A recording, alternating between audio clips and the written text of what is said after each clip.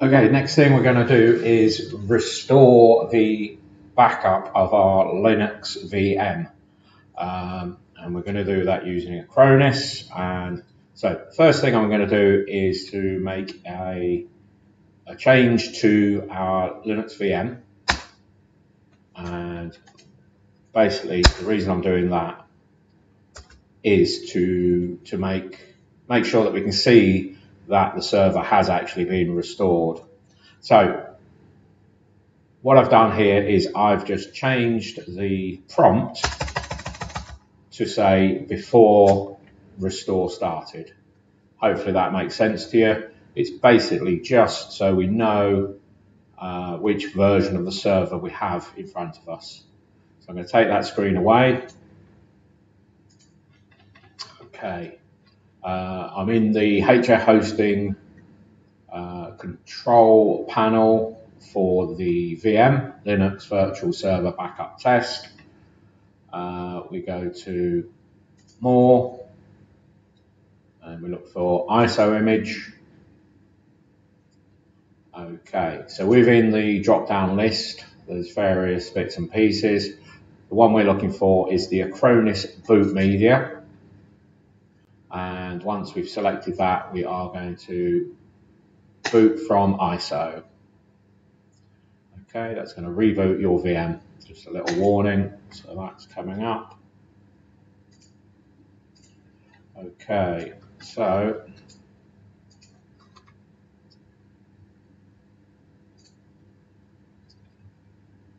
just bring the console back.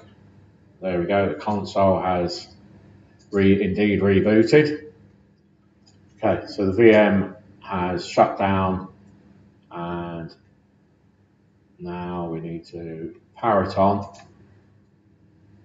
So that wasn't what we're expecting. We're going to try again and reboot. There we go. That's what we're expecting. It looks like I've got two cursors. While we're using this one, we want to use the bigger gold one. And what we want to select is rescue media.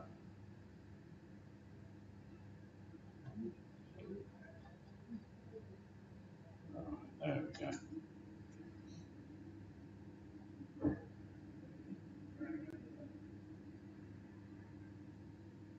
So we're now booting up from the Acronis boot media into the recovery console.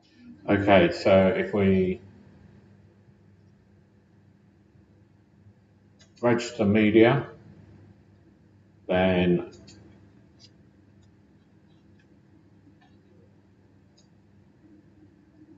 if you log into the Acronis cloud console, what you can do is select the backup server, the server that you wish to recover, select it under devices, click on recovery, download ISO image. You don't need the ISO image, you just need this code, as we've already got the ISO image.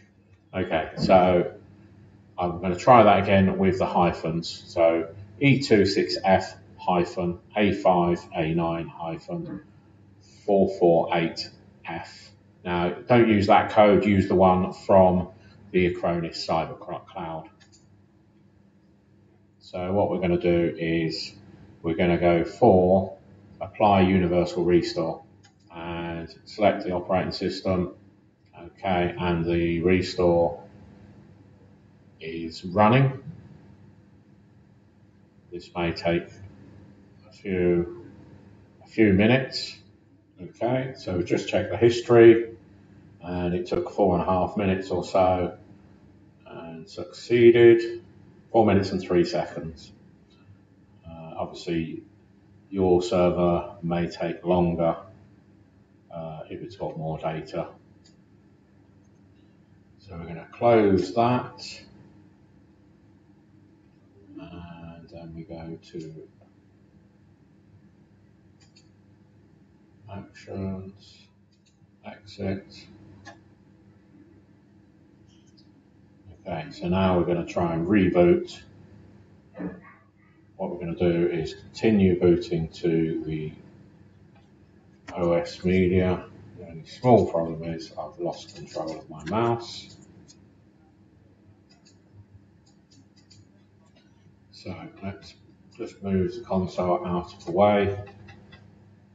We're going to go to the HR hosting management console for the server in question, and I'm going to go to more, detach ISO, click OK, refresh. ISO is now gone. Okay, let's come back now. We go to the console again.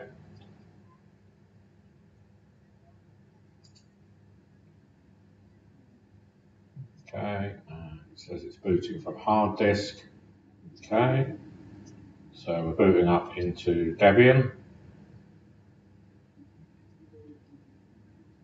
And we need to log in. Details. So, right, you can get the details from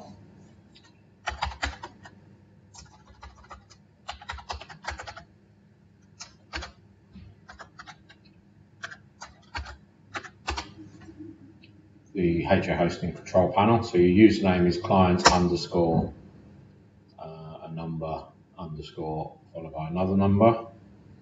And we're just going to get the password. M2LZCF7X. Okay.